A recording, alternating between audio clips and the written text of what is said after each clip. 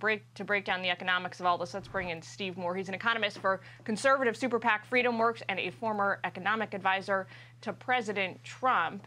Take a look at this, Steve, from the Wall Street Journal. I'm going to pull this up for you there.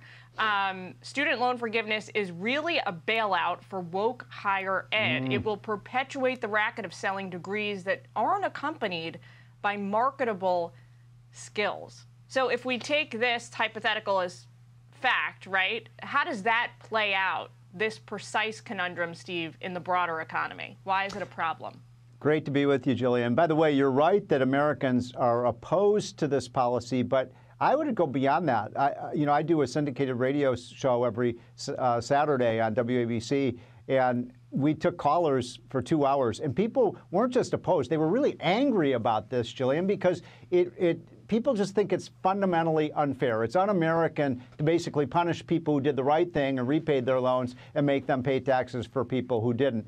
Now, the other element of this that people aren't talking about is what the Wall Street Journal covered in that piece you were talking about, that the kind of co-conspirators in this crisis have been the universities themselves, Jillian. They have tripled their tuitions above inflation over the last 35 years. So basically what's happening here, Jillian, is the more money we put into the Pell Grants program and these student loan programs, all the universities do to respond to it is raise their tuition. So it's like a dog chasing its tail. So what I think the solution should be, and maybe we could get a bipartisan consensus, if somebody goes to Stanford and they're making $125,000 a year, why isn't Stanford on the line for that unpaid loan rather than taxpayers?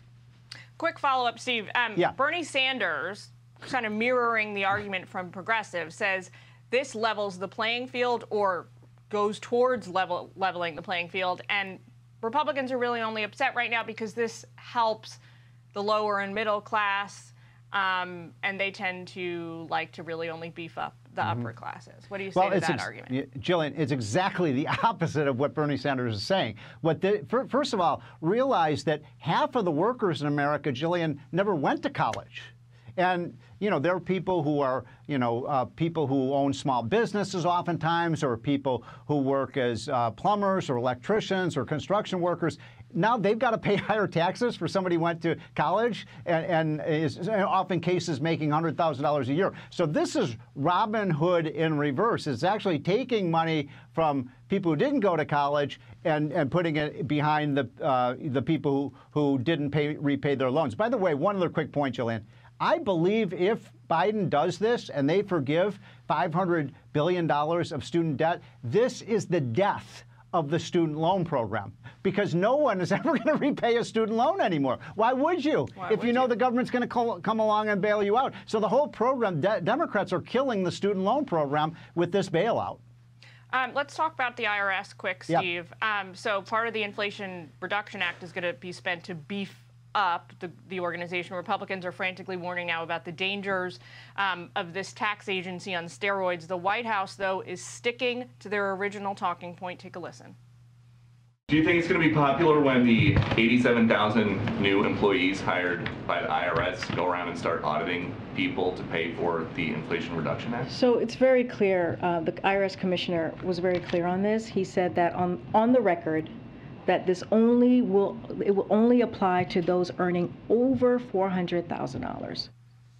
Karl Rove op-ed in the Wall Street Journal says the truth is buried behind some confusing language. He writes, it's clear what the administration was saying. More households of all incomes will be audited, with each income group's share of audits remaining roughly what it's been. More than 95% of all audits of individual returns have historically been of households earning less than $200,000. If the IRS honors its promise, that'll be 95% of the new audits. That's the key argument here, Steve, right? It's whether people who earn less than $400,000 are going to be subject to increasing audits. The White House says they are not, but they have not yet laid out the mechanism, right, by which they are going to guarantee that doesn't happen. They have not shared the details with us.